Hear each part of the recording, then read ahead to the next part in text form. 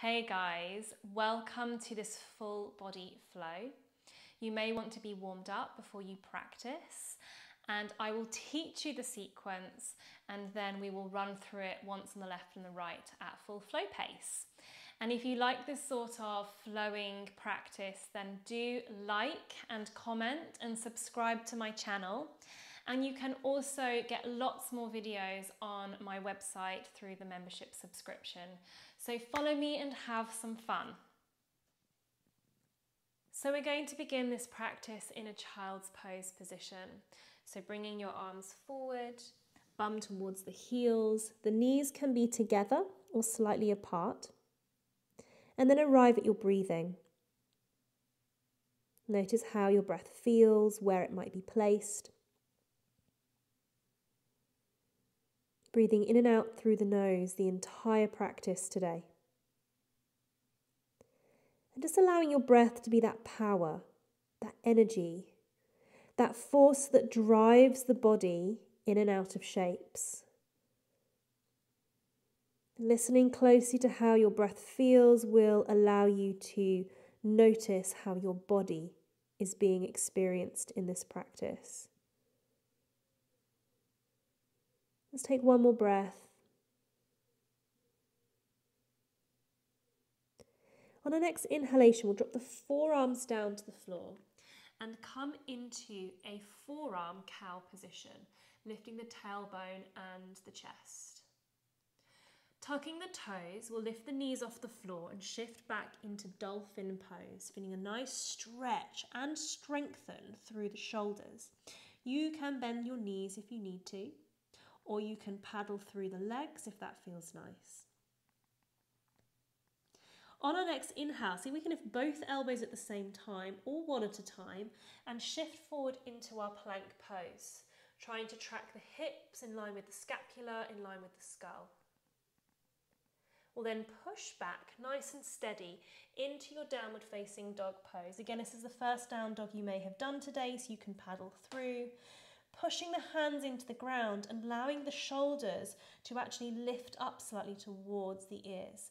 We're not suffocating the ears, but we're allowing there to be that upward rotation of your shoulder blades. Inhale, we'll come through into our plank position, and then we'll drop our heels to the right, toes to the left, and come into side plank, lifting the hips up high, reaching that left arm over the head. Keep the breath moving.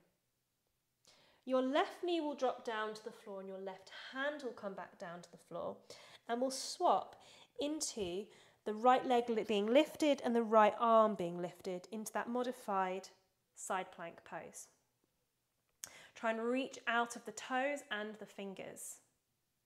The right foot then will come slightly in front of the hips. It's coming towards the back corner of the mat. As we place it down, we lift the body up into this gate pose.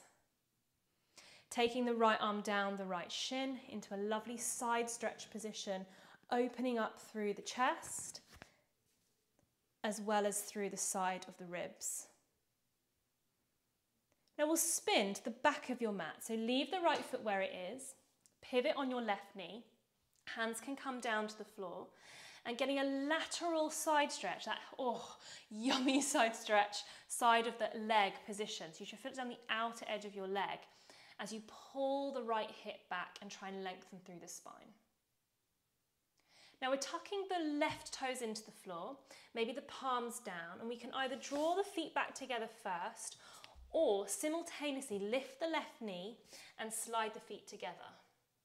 We'll then walk our hands back towards the feet, let the knees open wide and the heels come together, garland pose.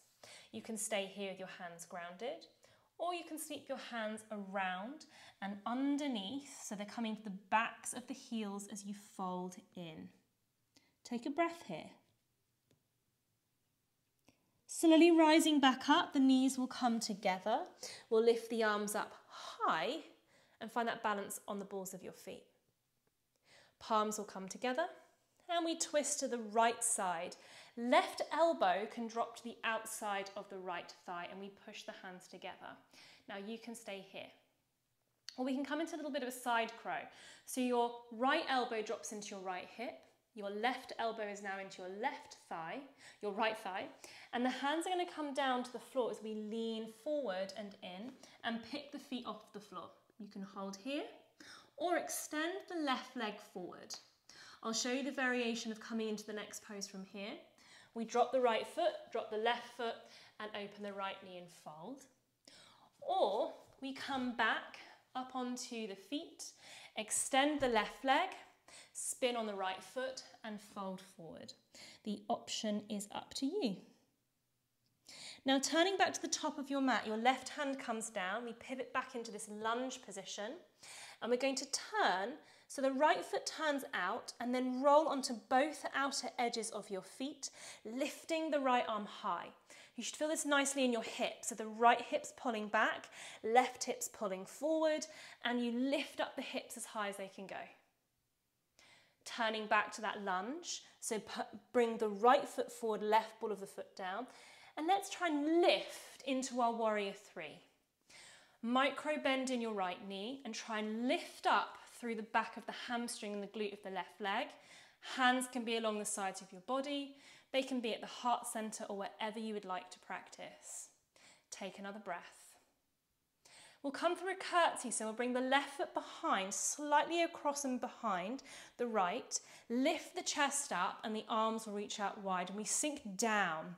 So a bit of the weight is into the right heel and the left ball of the foot, and you should feel your right butt cheek firing on. Good, pushing into the right foot, eagle the legs, the left leg crosses all the way over the right.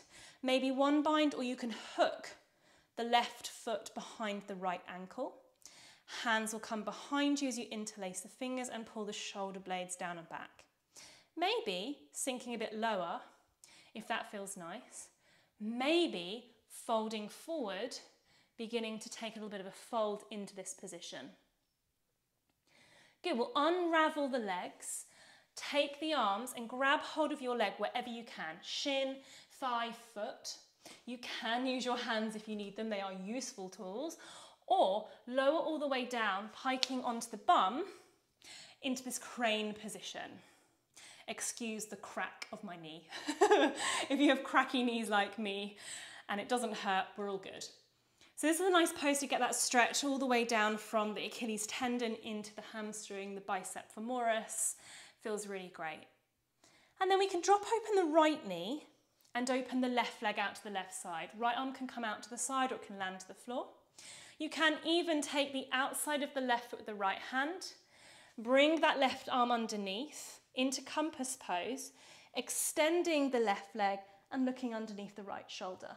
This is if you want it as a variation, it can be here, or you can simply stay open with the arm and the leg. Then let's come through our elephant pose. We'll bring that right leg. If we're in compass pose, we're kind of already halfway there. Hop it over the arm. Bring the left hand down, right leg extends, and we want our hands to be roughly in line with mid-thigh. You've got to squeeze this leg around the arm so that when we try and lift the bum off the floor, it doesn't just slide off. So give it a good squeeze, hands come down, lean the weight forward and see if you can pick the bum up. Maybe you can pick bum and leg off the floor. Have a play maybe 3 times. Now, easier option to come through into our next pose, release the foot, draw the right leg in, and step the right leg back into your low lunge, squeezing the buttocks. Slightly more advanced variation, if you fancy it, if you've got this in your practice or you want to have a play. Nothing wrong with having a good old play. Push into the ground, lift the leg, draw the right leg through, and we step it back into that low lunge. Arms will come up. A little bit easier when we move faster. Good, shift the weight back so that we're over the right knee with the right hip.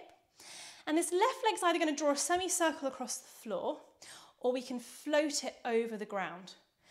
As it comes all the way round to the back, the hands are then going to drop into that 3-legged tabletop position. We can chaturanga the arms, maybe pick up the right toes, and we're just grazing the chin into the floor. We're not landing on the chin, we're gently pressing down with the hands. Chin is just nudged into the floor slightly. Bring the left toes down to the floor and draw that right knee into the chest. Squeeze it in, inhale. Exhale. And then draw both feet together, upward facing dog with the toes still tucked. So squeeze your buttocks, lower your hips, draw your shoulders down and back and open through the back of the skull. So avoid lifting the head up.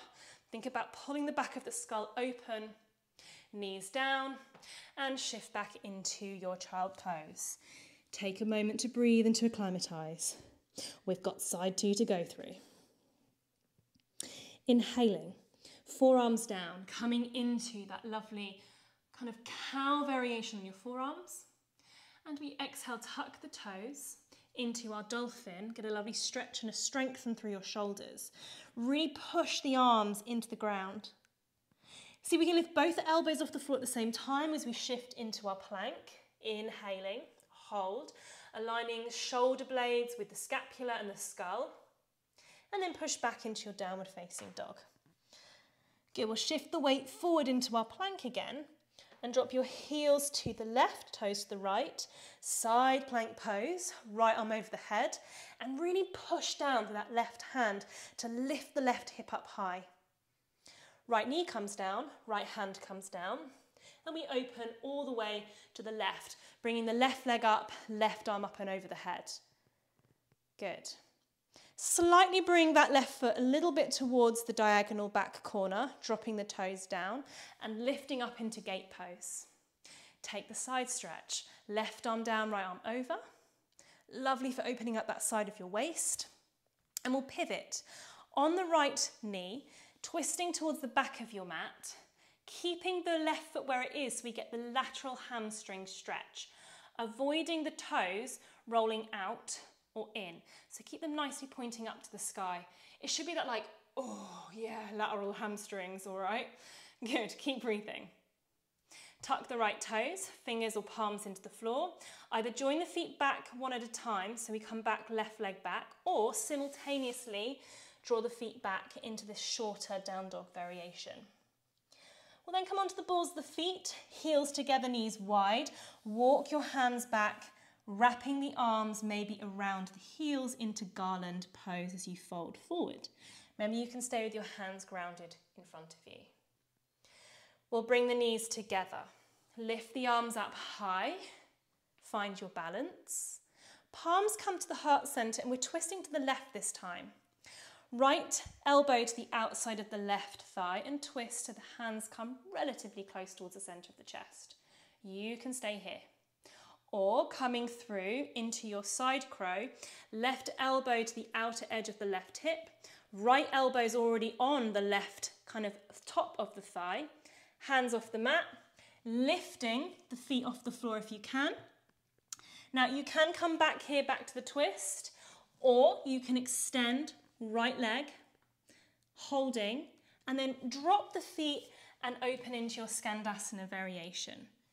You can do this a little bit slower by coming back up, extending the right leg forward, and opening into your Skandasana. Good, turning back to the top of your mat, right hand comes forward, back to that lunge variation. So find your feet in the right place first. Then turn your left foot out and roll onto both edges of your feet, lifting the left arm up to the sky. Really try and pull that left hip back and that right hip forward. Feels great on the hips. Turn back to the lunge, push down through the left foot, lift the right leg up, warrior 3.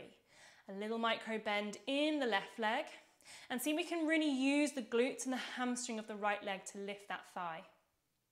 Crossing it behind slightly, coming through our curtsy, bending both knees, but the weight is in the left heel and the back right ball of the foot, and sink low. Really find that nice deep lunge into your body. So your thighs, butt, oh, they should be burning.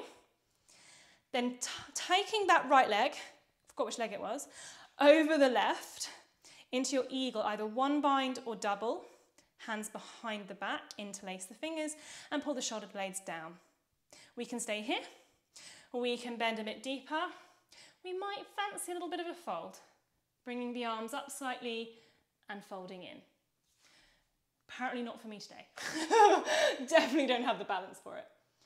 Good, so we're going to take that right leg forward, grab hold of the shin, thigh, foot, wherever you can reach. Remember, you can use your hands. And we're piking down, or you got the crunch of the knee that side, into this pike craned position. So letting that lovely leg open up from the Achilles tendon all the way down towards the sit bone. Opening up the left knee, maybe just opening up the right leg.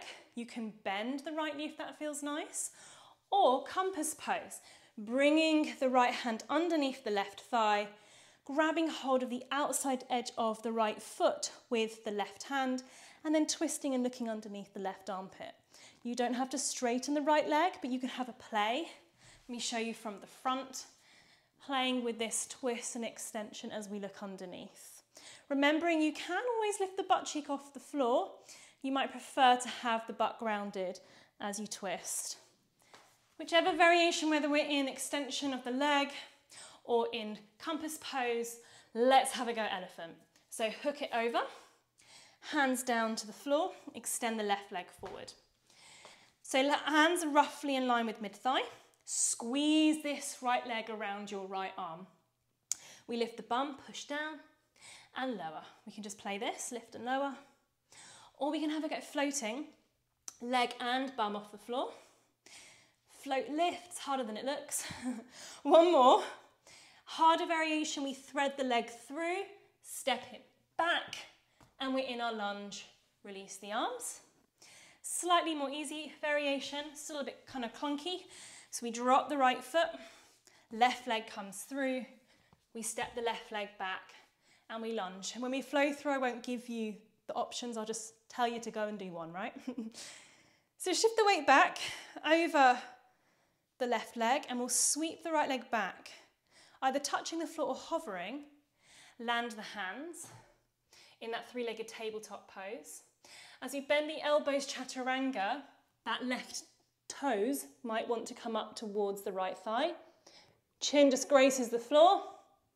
And then we push right toes into the ground, pull the knee towards the nose, squeeze it in. Good. Take it to the upward facing dog, squeeze the buttocks, pelvis drops towards the floor, pull the shoulder blades down and back, and open through the chest. And coming into your child pose position, take a moment to breathe. We're going to flow through both sides without stopping. Dun, dun, dun. A little bit quicker. So if you still need to go over that flow again, go back, repeat it again, same speed, learn it as best you can, and then you can progress on. Or you may be starting here as you've already learnt it and you want to go a little bit quicker, just for getting that flow feeling in your body. So check in with your breath. How are you feeling? Let your breath be the power to force drive your body into the shapes. So let the breath be the energy. Good, bring the hands forward. Here we go. Inhale, forearm cow pose. Exhale, dolphin pose. Inhale, come into plank, lift both elbows at the same time. And exhale into downward facing dog. Inhale, we come through into the plank and straight into side plank, heels to the right, toes to the left, left arm over the head. Left hand down, left knee down, right arm up, right leg up. We drop the right toes towards the back diagonal of the mat and come up into our gate pose and straight into our side stretch, left arm over the head. Turning to the back of the mat, pivot on the left knee, lateral hamstring stretch. Tucking the left toes, join the feet together and come through into your garland shape, either hands down or wrap them around the heels. Fold. Inhale to come up, arms up high, balancing on the feet. And we can come through our twist or straight into your side crow variation, either extending the left leg or you can keep the feet together. Make your way into Skandasana, dropping the feet, opening the knee, and folding through. Turning to the top of your mat, left hand to the top, Turn to the outer edges of your feet. So you've got to turn all the way around and lift the right arm high. Coming through into your warrior three, lifting the left leg up. And as we exhale, come into your curtsy squat. Wrap the left leg around the right, eagle the legs, interlace the fingers, pull the shoulders down, maybe fold. We'll come through into the pike, left foot or leg, dropping all the way onto the bum crane position. Open the right knee, compass pose, or take the left leg out to the side. And let's go through our elephant position. Hook the leg over the arm, extend the right leg forward, lifting and lowering or lifting and threading through. See if you can come into that lunge position. Inhale, lift the arms, squeeze your buttocks. Shift the weight back so that the hips over the knee. And as we take the left leg back, we drop into that chaturanga variation. Left toes down, right knee to nose. Take it to upward facing dog as you inhale, squeeze the buttocks. Exhale into your child pose. Inhale, we come through into forearm cow pose. Exhale, dolphin. Inhale, plank. Exhale, down dog. Inhale, come back through into plank and turn the heels to the left, toes to the right, side plank pose. Right hand down, right knee down, left leg up, left arm up. Take the left toes to the back corner of the mat and come up to gate pose and into your side stretch. Right arm over the head. Pivot on the right knee, hands down, lateral hamstring stretch. Tuck the right toes, step the feet back together, and we bend the knees, open them wide, feet together, and bring the hands behind the feet and fold in, garland pose. Make your way back up, inhale, reach the arms high. You can come just into your twist to the left, or we can come through into our side crow position, having a little play, maybe extending the right leg. Now, if you're extending the leg, we'll drop the feet, open up the left knee and fold in, or a slightly easier variation of stepping into this position. Right hand comes down, pivot to the top of your mat, and then turn on your feet. Outer edges of your feet rotate out, left arm high, keep that right leg nice and straight. Coming through into your warrior three, extending the left leg up, right leg up, and a little micro bend in your left knee. Curtsy, the right leg behind, squat low, and then take it into the eagle. Right leg over left, interlace the fingers behind the back, squeeze the shoulder blades down, maybe fold, maybe. Don't know if I've got the balance this side. Ooh, sort of. Taking the pike, grab the right leg, right foot, and we come all the way down into that crane position. Mine was a bit of a crash landing. And then we'll open into either that open position with both hips or come into your compass pose twist. Taking into elephant pose, so hooking the right leg over the right arm, hands roughly mid-thigh. Remember, we can just lift and lower. You can keep your left heel down and just practice this pushing, or we can pike it through or slide it through, having a little play with extending, dropping. We're all going to come into the lunge, lifting the arms up high. Squeeze your butt cheeks. Good. Shift the weight back. So the left hip goes over the left ankle and fly that right leg back. Hands come down as we come through the chaturanga variation. Chin grazes the floor. Right toes down, left knee in, and upward facing dog. Squeeze the buttocks, lift the back of the skull, and drop the knees. Oh, shift into child's pose. We did it. We made it. Come back to your breath. Maybe you can always do another round. Or if you're ready, make your way onto your back. Take a moment to relax. If you need to come through a particular stretch or a cool down, you can. Or if you want to move on with the rest of your day, come and lie in Shavasana. Take a few moments here to connect to your breathing. Slowing everything back down. Softening into the earth.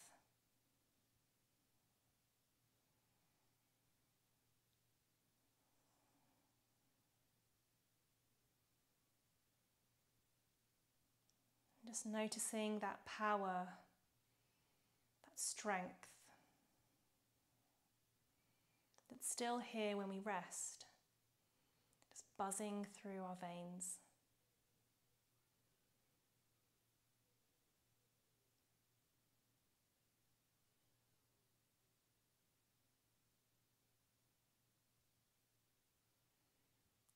Taking a couple more breaths here. And you're more than welcome to stay here for as long as your body needs, as long as you require to be rested and to rejuvenate from the movement.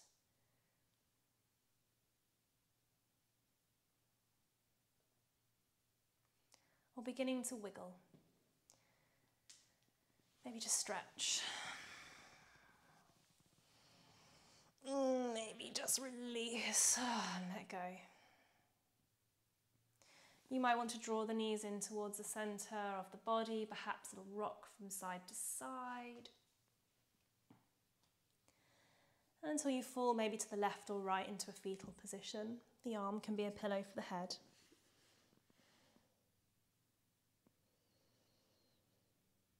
And gently make your way up to a comfortable seated position. We'll close our practice together. Let's inhale, sweep the arms up, big stretch. Palms touch. As we exhale, the hands to the heart center. Find gratitude for your practice, for your movement, for your strength. Namaste. Well done, everybody. Thank you for joining me.